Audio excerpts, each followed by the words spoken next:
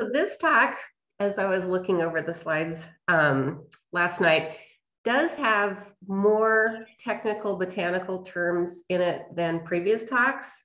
So just relax, hear them. I think they'll make sense.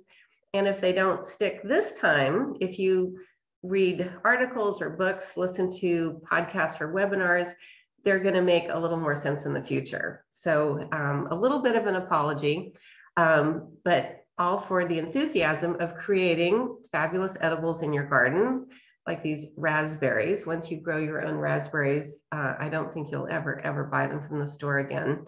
And your vegetables, you're not going to get tomatoes in the winter like you have summer tomatoes from your garden. So it's all for a good cause.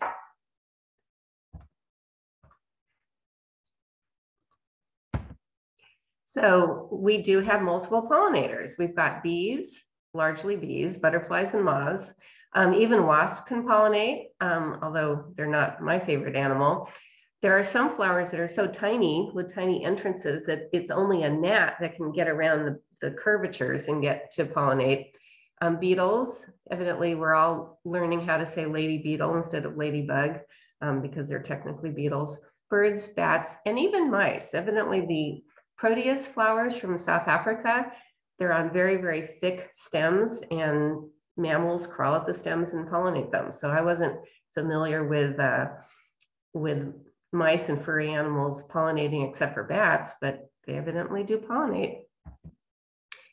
So when you think of being a home gardener that's growing edibles, you are channeling your inner farmer, and hopefully you can extend your edible collection to vegetables, fruit, maybe try some wine grapes, some olives or olive oil, because even if you have just one or two trees, you can join something called a community press. And that's when everybody contributes olives and gets olive oil. But you also need to channel your inner rancher, even if you're a vegan, because most flowers require an animal to do that heavy lifting of moving the pollen, i.e. pollinating. So the main pollinators are bees, and most people have the image of the yellow and black European honeybee that was introduced to produce honey. But there turns out to be 1,600 different species of bees native to California. And some of them don't look like honeybees at all. In fact, you wouldn't even think they were a bee unless you were an entomologist or had it in a field guide and saw the picture, like this metallic, shiny green thing rather than being fuzzy yellow and black. So certain bees are actually better pollinators than European honeybees. Of course, that might be just Californian preference, but it is actually true. Some bees have specific relationships with the flowers that they pollinate, but most are very general. So if the flower is open and it has pollen and nectar, a flying insect is going to pollinate it. Of the native bees that are so important, 70% are ground nesting and 30% are cavity nesting. And they are basically solitary bees. So they're not very defensive or prone to attack you because they're not protecting a huge hive with millions of brothers and sisters. They're solitary bees, and they're very, very busy getting the pollen for the next generation. So to carry the pollen back, and you can see the pollen granules on this little guy, they've got pouches and branched hairs to carry their pollen back to their nest. So why bother raising your own bees? Basically by providing habitat for the bees to live, rather than just use the European honeybees. European honeybees travel really, really far. Generally, they can forage around 2-mile circle. They've been clocked at traveling up to 4 miles. However, the calories they bring home after that 8-mile round trip is actually equal to the calories that they burn making the trip. So they choose not to do that. But our native bees are going to stay closer to home and have a range of just 400 to 1,000 feet. And so you need to provide habitat nearby in order to get your garden pollinated. these native bees co-evolved with local native plants over millions of years and are going to thrive in their midst. So they're not necessarily going to nest in your garden, and I'll explain why, but nearby. And so have your edible garden and have habitat for your native insects right around it. So they have a very interesting life cycle that I was actually not aware of until I read about it. But the ground nesting bees are going to choose a patch of actual bare soil, not with 4 inches of mulch on it or 2 inches of compost on it, but just bare soil. Preferably not terribly compacted, so you don't want to walk on it, and you don't want to have any weeds on it, which is very funny because how do you not have weeds unless you walk on it? So I figure we need to invent a weeding drone. But no mulch or compost. I mean, there can be scattered twigs and light duff, which is the natural fall of plants, but no heavy soil disturbance. So your vegetable bed that you're constantly weeding and transferring plants and stuff like that are not going to be a habitat for the ground nesting native bees. So when they do emerge and start gathering pollen and drinking nectar, they're going to really thrive on native plants and then roll over to your edible garden. And because there's 12 months in a year, you want something flowering all year long. So generally you want a beautiful pollinator garden that you're going to hear about on June 25th around your edibles that are going to be more of a one-shot deal. They're going to flower one period of a time, not over a prolonged period of time.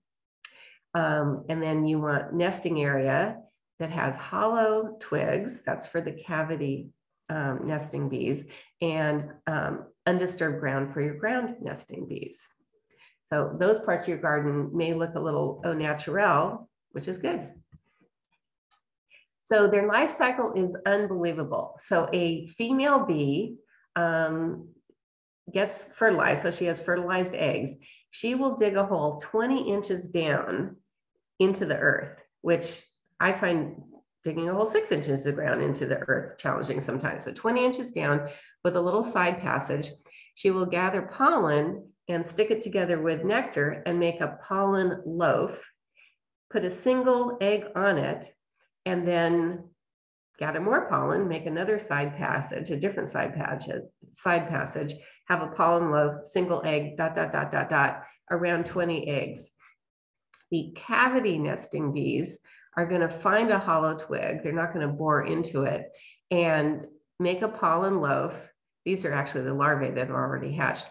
Make a pollen loaf and then put in a room divider, because we all like our separate bedrooms, and then another pollen loaf, another egg, room divider, et cetera, et cetera, et cetera. And when they make these room dividers, a lot of the bees will cut perfectly circular holes in leaves, which actually doesn't damage the plant at all.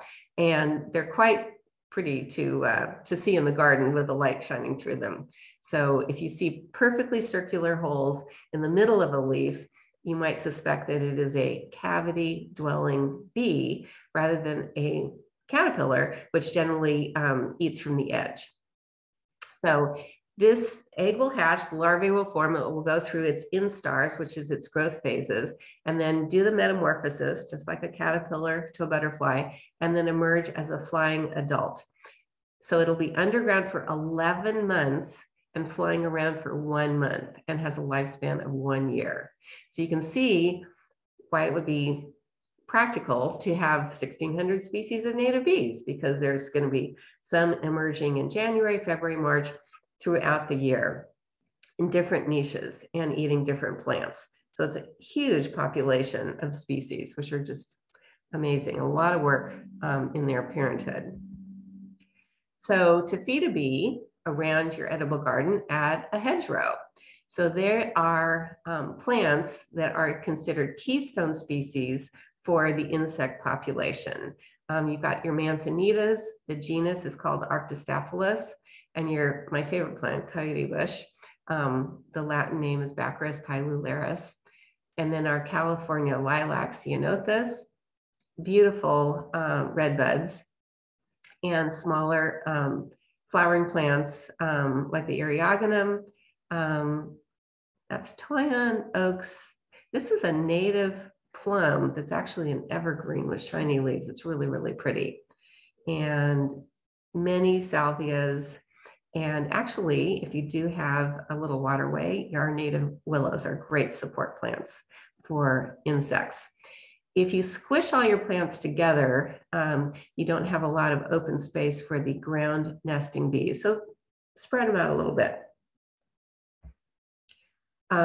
Grasses, ironically, are good for pollinators. Well, grasses are wind pollinated. They don't actually have nectar. They don't have butterflies landing on them, but they are considered, many of them are considered host plants, meaning they're going to support the caterpillars eating the leaves before they turn into the flying insects that you think of as pollinators. Our lawns are getting less popular. Here would be the roots of a typical turf grass, just a few inches deep, requiring lots and lots of water that we're being short of in California. And this diagram is actually from the plains, so it includes grasses and flowering plants of the Great Plains, but it shows how deep the native plant roots can go, clocking down to 20 feet deep. Our water table was at 12 feet. So if my native grasses finally get to maturity, they actually will not need any supplemental irrigation. And trees generally, once established, do not need supplemental irrigation. Lots of species of native bunch grasses, excuse me, and they're really practical for areas in the garden where people tend to cut corners. If you have a lovely woody plant and you cut a corner, you're going to break a branch. But these grasses you can pretty much abuse, and they're great for those short circuit areas. So what are we pollinating? We're pollinating flowers, or we're not. We're inviting insects to pollinate flowers. And I have a hard time picking a flower because it's just a phase on the way to a seed, which is the next generation of plant, and oftentimes the fruit around it, like an apple, protecting the seed and inviting an animal to eat it and walk far, far away and deposit it with a package of fertilizer known as manure, and that's called seed dispersal. So flowers are the sexual reproductive organ of the plant, and they provide the genetic diversity, just like you have a mother and a father, and half the genes from one parent and half the genes from the other parent. Mix up the genes like mixing up a deck of cards. So flowers, 90% of species are insect pollinated. So they need to entice the insects to come and carry the pollen from the anther to the pistil, stigma style ovary, that long distance, no, just kidding. And assure cross-pollination for genetic diversity. So they do it by pretty colors, pretty smells. And what's so interesting is that they started evolving 180 million years ago with the diversity of flowers and then the diversity of insects. And it just so happens that we, that came much later, find what insects find as beautiful, similarly beautiful, which is kind of fun. So we have bee aesthetics. So some flowers are perfect, meaning they have pollen and they have the ova that will become the seed in the carpel that will become the fruit. And they have both parts. They can self-pollinate or pollinate between them. So this pear tree, which got a little exuberant with its flowers this spring, are going to cross-pollinate with other flowers, but each flower has both parts, has stamen and pistil.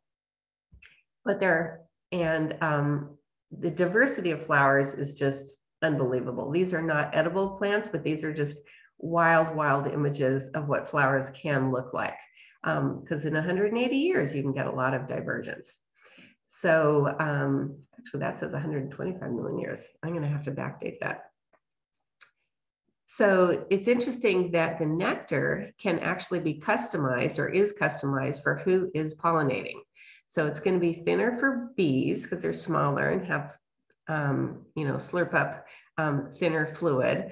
Hummingbirds have higher metabolic requirements, so that has a little more calories and it's a little thicker. And bats, being warm-blooded mammals, have the highest caloric, highest sugar type of nectar. The flowers can also engineer to protect evaporation of the nectar.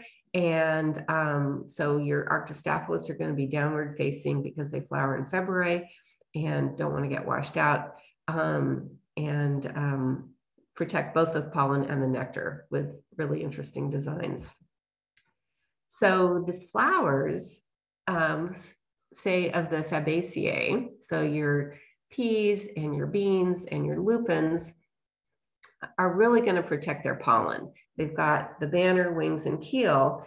So when a bee lands on it, and you can put your finger on a keel and push down gently, the stamens will pop up and rub on the bee's belly and deposit the pollen. So when they go to the next flower, they can pollinate the next flower.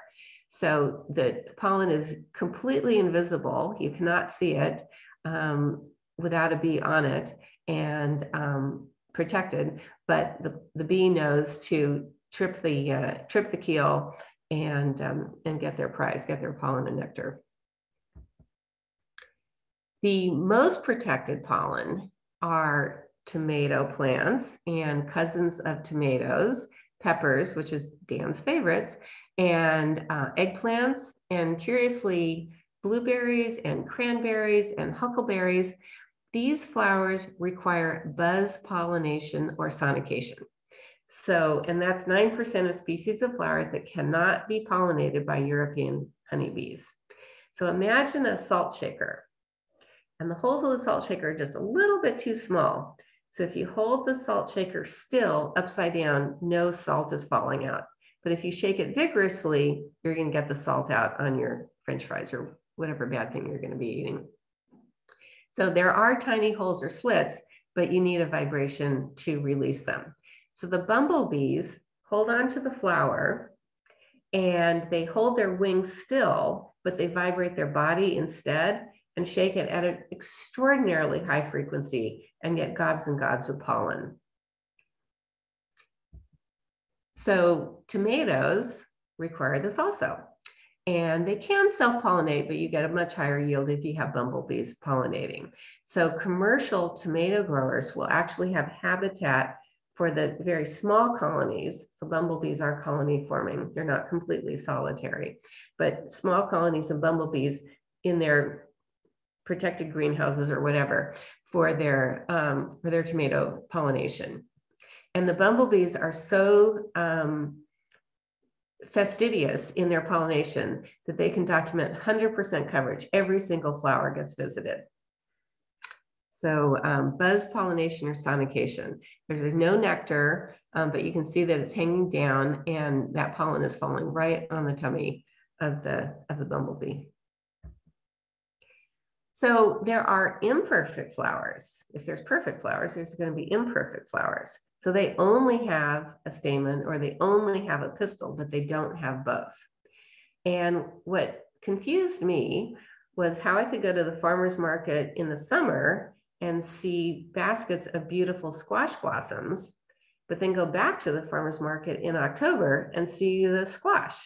So if you picked all the blossoms, how do you have squashes develop later? Well, it turns out the flowers are unisexual.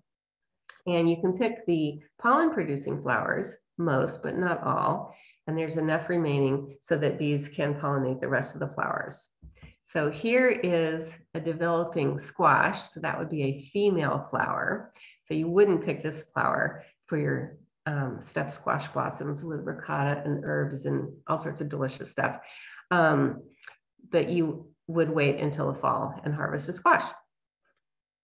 So why have an imperfect flower? Is that a bad thing? Well, it guarantees cross-pollination between flowers. It doesn't guarantee cross-pollination between plants, but it does guarantee cross-pollination between flowers.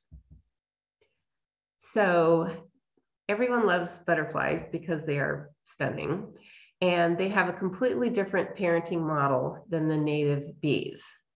So here, where the bee would dig underground and collect pollen and make a pollen loaf for their larvae, the butterfly is going to determine a host plant that is appropriate for their caterpillar next generation.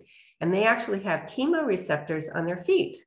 So we have chemoreceptors on our tongue. If we close our eyes, we can tell an apricot from a peach. And she can tell a milkweed and Asclepias from any other plant by pawing it basically with her feet.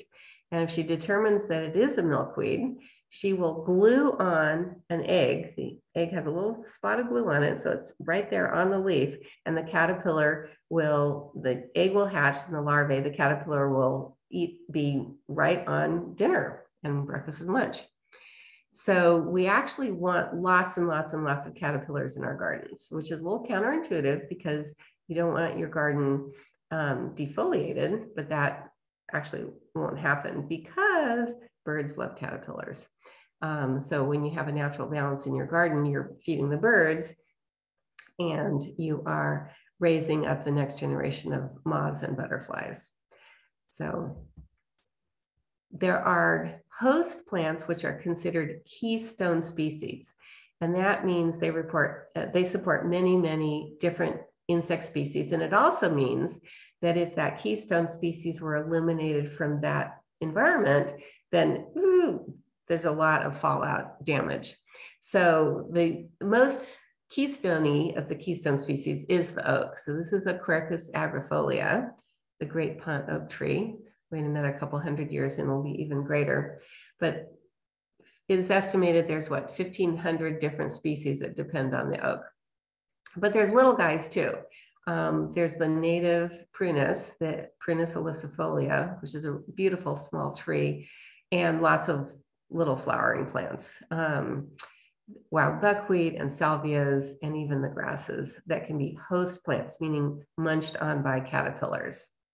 What's interesting is if you do have a host plant and you're allowing habitat for caterpillars to be raised, you really don't want anything under the tree. Don't want lawn, don't want to mow it, don't want to walk under it. I mean, yes, you can have one shade tree, but this would be left under on its own. And that's because when the caterpillar pupates and it's likely to drop to the ground, so it's not like a sitting duck for birds, and that is going to be habitat for the pupation period before it emerges as a butterfly. So you want some areas of the garden that are off limits to people and basically a nursery. Buckwheats are great habitat plants, beautiful clusters of flowers, different sizes, different colors, and they are, the diversity is just amazing. So there's a website called calscape.org, which is help for picking plants for the garden in California of native plants. And they list 261 species of Eriogonums. And I have, I don't know, 3 or 4 in my garden, but not 261. Has a long flowering season, and they're great landscape plants around your edible garden. So there are plants that are the opposite of a keystone species. They're completely one-on-one relationship between one insect and one plant. And that would be the beautiful Dutchman's pipevine with these strange purpley brown flowers that appear in February that are actually gnat pollinated. That would be an example where a little tiny gnat would fly in and fly out. But the leaves, it's deciduous when they leaf out. The leaf is the obligate food, meaning the only food of the pipevine swallowtail butterfly. So if you have a place for a vine, and you like swallowtails, and who doesn't, consider the Dutchman's pipevine. So caterpillars eat leaves, bees and butterflies enjoy the flowers. Birds are going to eat the insects, but they're also going to eat seeds primarily because it has way higher calories per bite. So you can go on a diet eating lettuce, you cannot go on a diet munching peanut butter. So many calories per bite increased. So I don't actually deadhead because a flower is just a phase on its way to an insect and on its way to having fruit and mature seeds. So some seed collection is allowed. So this is a very high-tech, patented high-tech seed head agitator and containment unit. So when people do restoration gardening, meaning finding native plants and propagating those from a specific locale, they generally try to collect 10% of the visible seeds on a particular plant. And then 90% of the seeds do what they were going to do anyway, either reproduce that plant or feed the insects around it. And that leads to the surprising statistic of 1,000,000 to 1 odds. So there are a lot of plants that produce 1,000,000 seeds when technically it only needs 1 seed to reproduce itself once. So would you consider that a bad design or profligate or wasteful? But in my mind, it's just an example of what plants do. Plants make food for everybody. They take sunlight, water, and carbon dioxide from the atmosphere and make glucose, and they build that up to all the other molecules that is in the plant. And you can eat the leaves, you can eat the stems, you can eat the roots, and you can eat the actual flowers or the seeds or the fruit. So it just depends on what phase of the plant that you're eating, but basically it's going to make a lot more than it needs to reproduce itself once, just because they share, and they are the food producers for every animal, for every fungus, for most bacteria on the entire planet. So we have to give a nod to the plants. We like to have birds in the garden too, and hummingbirds would be the pollinator that you first think of. And the statistics of hummingbirds just blow me away. I mean, they weigh a penny. Their heart rate is 1,200 times a minute. Ours is what, 60 to 80 and may go up to 170 if you're running a 10-second 100-meter dash. Their wings beat at 70 times a second, and they eat several times their body weight in nectar daily. So, and they supplement that sugary solution with small insects too. So flowering red tubular plants in the garden are going to entice your hummingbirds. One plant for the late season would be the Epilobium canem, California fuchsia. I've had really good luck with it. September, October, November, lots and lots of red tubular flowers and lots of hummingbirds enjoying them. Birds provide other services in the garden, especially for even big scale farmers. And the most important bird I have in my garden is the western bluebird, because it's an insect eater. It keeps down the nuisance insects. They like to sit on a fence and drop down to catch their prey rather than a swallow catching insects on the wing. And they are cavity nesters.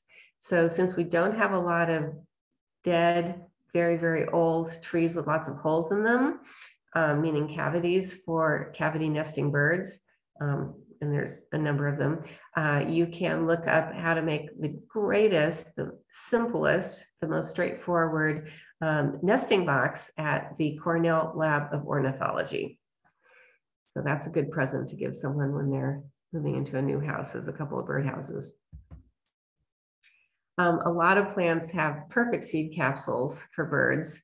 They don't just drop on the ground and get invisible quickly. And one of my favorite plants is you'll see in road ditches. I mean, it's just amazing. This huge 5-foot tall plant with big yellow flowers called Hooker's Evening Primrose. Hooker is named after a person, not after the job.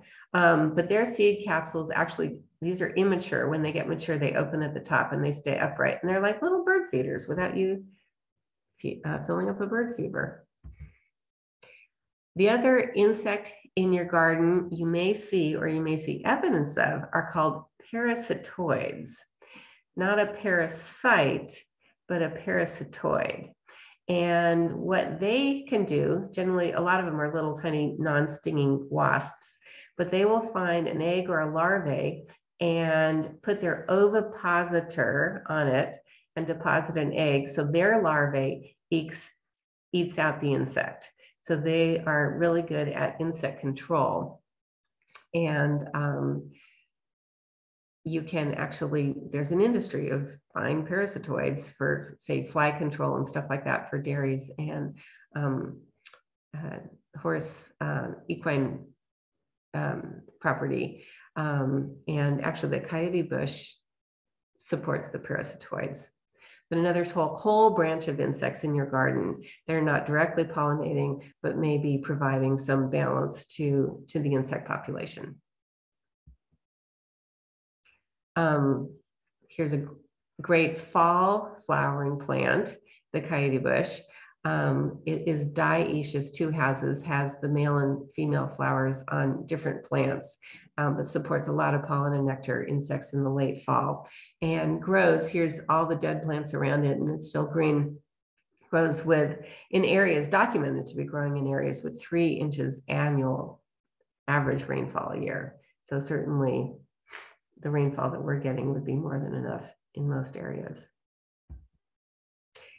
So there are plants in your edible garden that do not require a pollinator. They are wind pollinated. And the one fun one to think about is corn. So you have the tassels on the top, and it will rain down pollen onto the end of each and every silk, which will send down that pollen all the way down to one and only one kernel. So each silk is attached to one kernel each, and each kernel is going to have an embryonic plant for the next generation. So I know we have seedless watermelon now. I don't think we're ever going to have silkless corn, because that's how the whole kernel develops, to get the pollen down to the kernel. If you're growing corn and you have different varieties, they will cross-pollinate. So there's the hard corn that you feed to animals, and the soft corn, the sweet corn that we eat. They have to be planted, half a mile apart, so you don't end up breaking your teeth eating the soft corn. Wind-pollinated plants have flowers. We don't often think of them intellectually as flowers, because most people think of flowers as having pretty petals. So they don't bother making petals because they're wind pollinated. They don't have to have a eat here sign for the passing bee. But they do have to have a lot of material, sophisticated structural designs to be able to withstand strong winds, since that's where they generally grow. So the anthers need to flutter in the wind, but not obviously break off. But if you look at grasses in our cereal grains, I don't know how many people are growing wheat in their home garden, or maybe some ancient grains like farro, but they're going to be wind pollinated without petals, but with flowers. So in conclusion, the edible garden that you have will benefit from having a diverse ecosystem around it. So my recommendation is to complement the edibles with native plants to support native insects and birds, and they will happily transfer over from the native part of your garden to your edible patch with luscious rewards. So I'll open for questions. Fabulous, Joan. Thank you very much. We don't have a lot of questions from people, although I will keep my eye out here in case somebody didn't have time to hammer one out. But I do have questions from people who live in the cold, foggy belt, San Francisco or along the coast. Any recommendations for flowers that are particularly good for them to try to grow to support their pollinators? So seaside daisy, that's kind of a hint, seaside, Erigeron glaucus, gorgeous sort of periwinkle, light purple flowers with yellow centers. You can probably see it on Sunset Boulevard, down on Ocean Beach and stuff like that. I mean, really will take the fog and enjoy that. And Armeria marittima, sea thrift. I mean, it grows on bluffs with that vicious wind kind of coasting over it and the fog and stuff like that. So a lot of the plants that have the word sea in it are going to be really enjoy that habitat and really thrive and just not be happy at all further inland.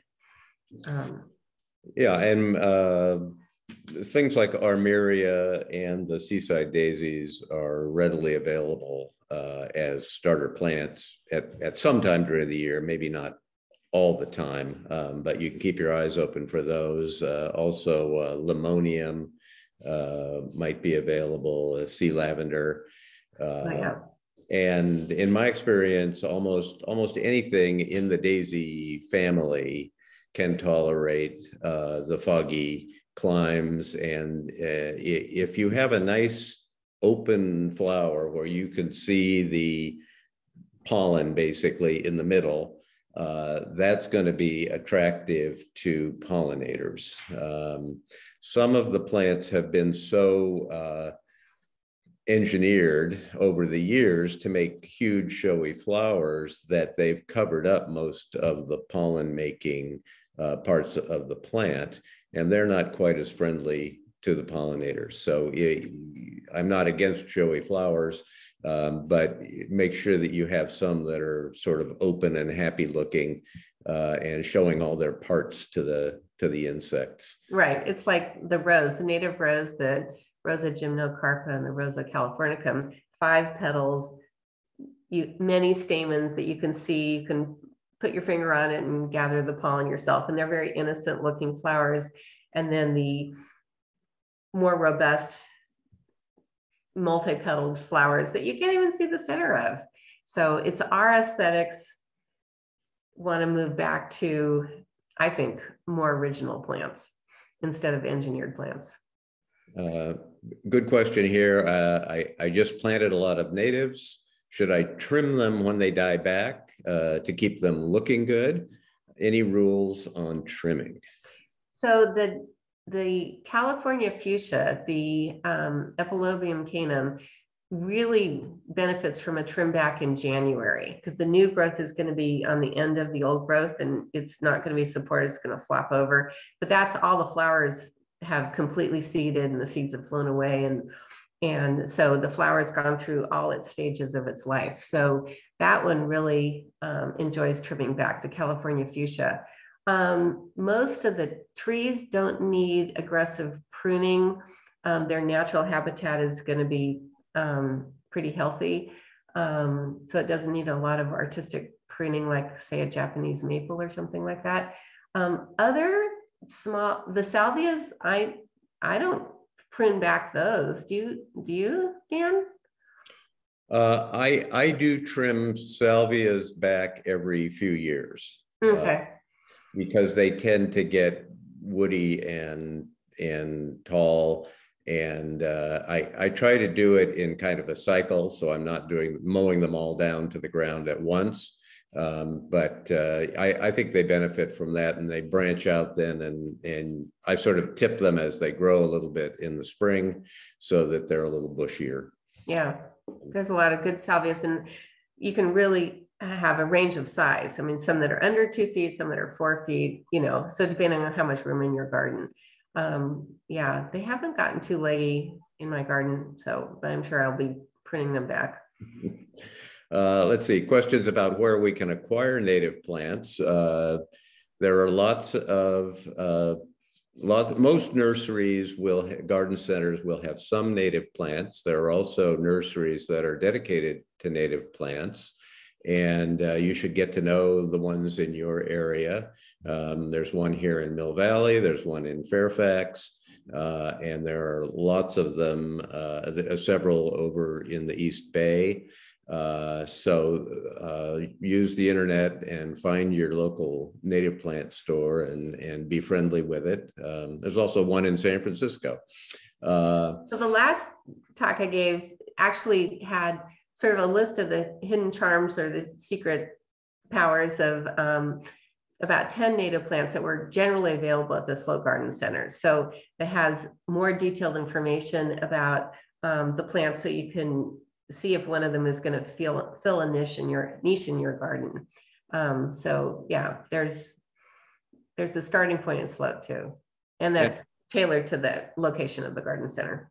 It makes sense to use the list of keystone species so that you are working from the top, planting the plants that will be most beneficial to the largest number of critters, to start with, and then work your way down. And there are native seeds available, wildflower seeds, different mixes for different locales.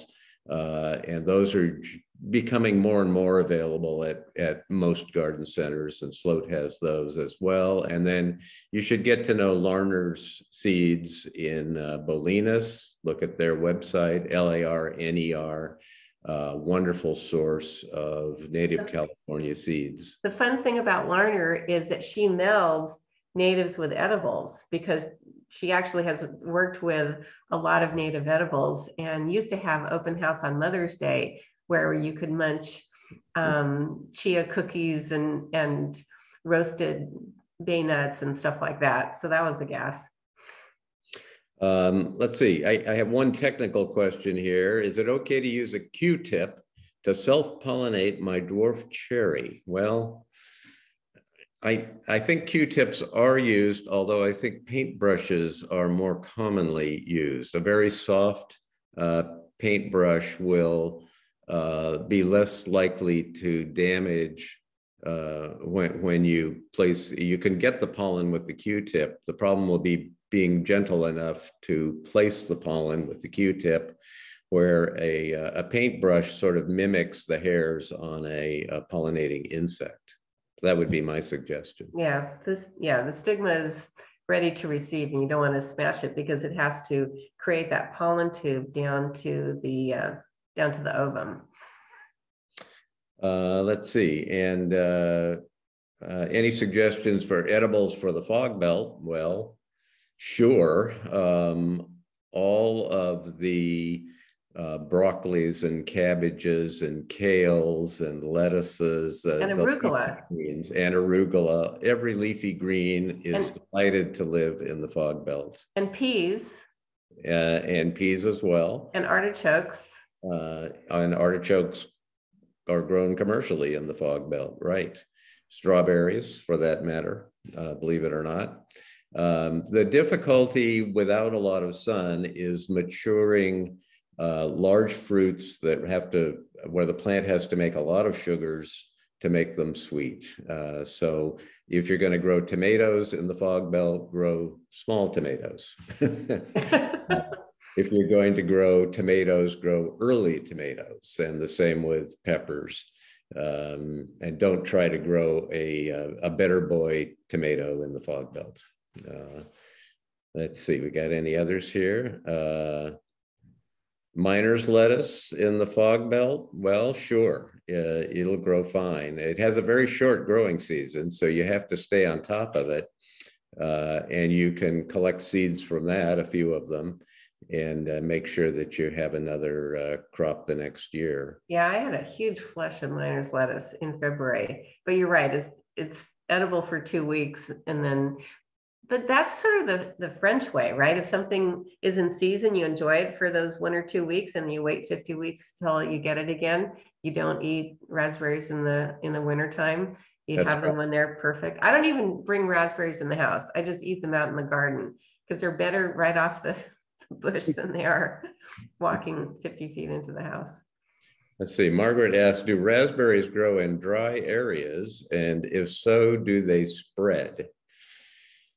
They like water and they spread. Well, but in a dry area, they're not going to spread. For instance, I have some horrible patch of Himalayan blackberries, but as we've gotten drier and drier, the patch has gotten smaller and smaller. I don't irrigate it. I leave it there for the animals to live in because it protects them a little bit. But I've noticed that the patch has gotten smaller and smaller, and I'm sure that would be true of raspberries too. As the soils get drier and drier with our drought, they are not going to spread on their own unless they have some irrigation. Yeah. All right. Well, gosh, everybody, this has been fun. I hope you will all, look at the video, look at the slides again, remind yourselves of the keystone plants, plant those giant oak trees for future generations. And take a look at the June 25th Create a Pollinator Habitat webinar at 10 a.m. And otherwise, get out there and tend your gardens and enjoy the fruits of your labor, and spend some time in the garden just watching the pollinators do their job. It's really fascinating, and you will start to notice that there aren't just European honeybees flying around, but lots of other little critters that you may be able to start to identify. And that becomes great fun. So thank you, Joan. Right, like being a birder, you can be a beer. You can be a beer, absolutely. All right, then we'll sign off for today, and thank you all for attending, and see you next time. Ciao.